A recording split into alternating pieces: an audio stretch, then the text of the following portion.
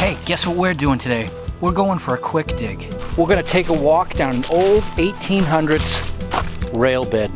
This is new. Gotta bring the metal detector and go to a spot that I've been thinking about for years. Where they were digging for resources. Anything can happen, anything can be found, so stay tuned.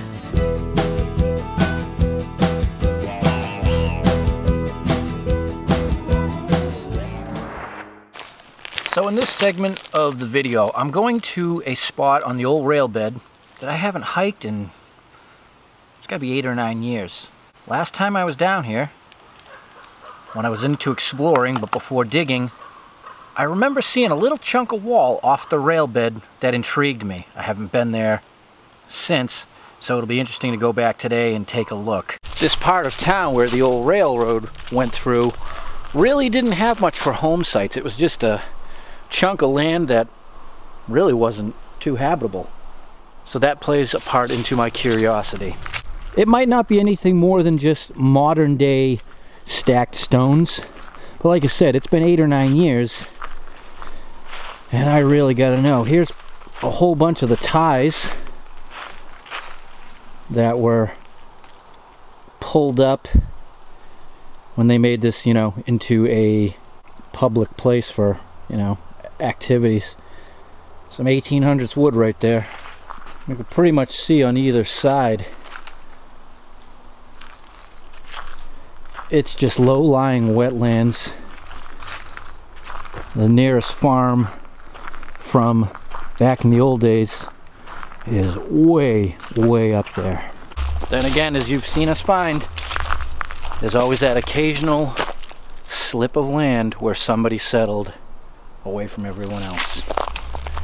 Well, I think we're getting close, because if I recall, this is where the ground starts to change. I've actually been thinking about this for a long time, and there it is up in there. No doubt that is old wall.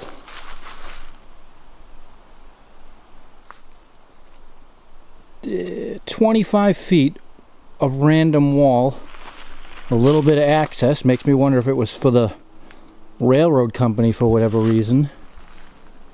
Oh, you know what? Now that I think about it, in more recent years I've hiked a lot of the sections of the old tracks, and you see this dig out back here?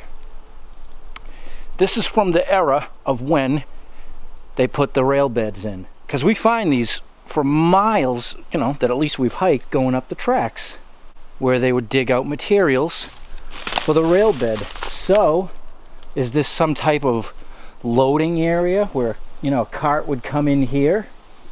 I'm almost positive that's what that is. There's no other farms or anything for a long way. Well, I'm gonna scan. Let's just see if there's anything in the ground here. Wouldn't that be something to find?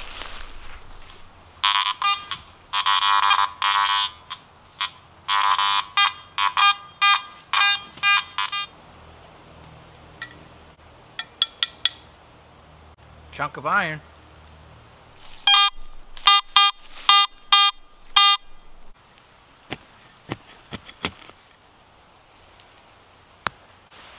It's a memorial penny.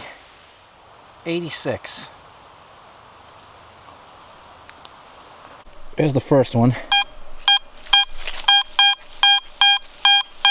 Dime flavor. Another memorial. Well, I'm up 2 cents.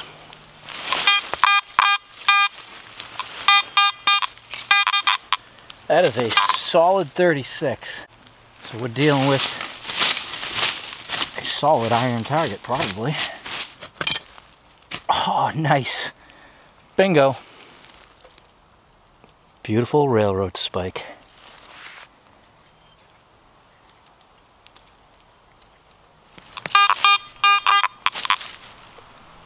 I think we got another one here. I can tell you, when I used to walk this section of track or any others, before I was metal detecting, I was still out exploring and looking for dumps, bottle digging, whatever. And I never once came across any railroad spikes anywhere. You know, like piles of them from when they pulled up the tracks. But To dig it out of the ground is far more exciting anyways. There we go, number 2. Awesome. It's in pretty good shape for 150 years old.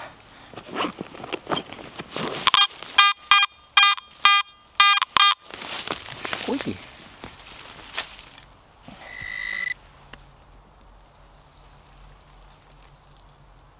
Oh, what is that? Is that a lighter? Where did you see this thing? It's gotta be old. That was 6 inches deep too. I only said lighter just because of these small ports here. It is a lighter.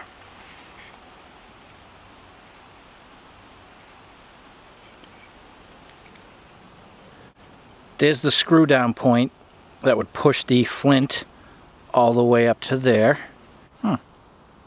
Still no text, but either way, what a cool find. So I just did a quick look online and I saw a few pictures of a lighter very similar to that, maybe the same, not sure. It had a lid on top of where the striker, the flint, was, and those were produced around 1900. Wow, so that thing's over 100 years old. These tracks were in use still at that point, so let's swing some more. Low, but high tone. You know, this could have very well been used as a stop after the building of the tracks. I've been told by a local guy who, well, he's all about trains. He wrote a book on this line, and conductors and engineers and personnel of the train would have their special stop spots, whether it was for dumping or whatever else. Believe me, I've hiked these tracks looking for those dumps. That's another spike. Cool. And that tone was higher because it was deeper. I've popped down to the tracks for a second because through the years I've gotten those messages. Do you ever metal detect on the old railroad beds? The answer is no.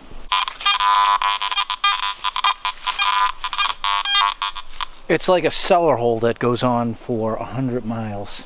I've tried it before. It's just bad. So I'm just going to take a little walk. Because it's been so long, it's pretty much as I remember it. No other rocks stacked around except for that stretch. Hilly, lumpy, and wet.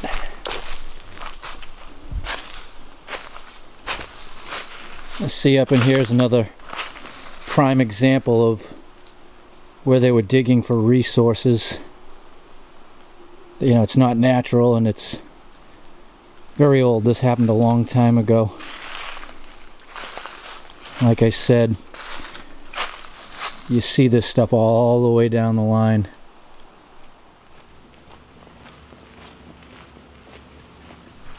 I just walked about a mile. This is new.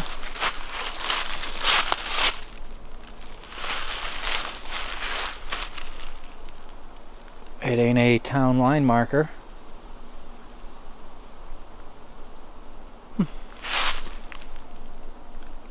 I have no idea. It wasn't there a long time ago though. Interesting. Alright, now to turn back and keep my eyes peeled some more. Well, there's a sliver of rail that didn't get picked up. Sounds ridiculous, but man, would I like to take that home.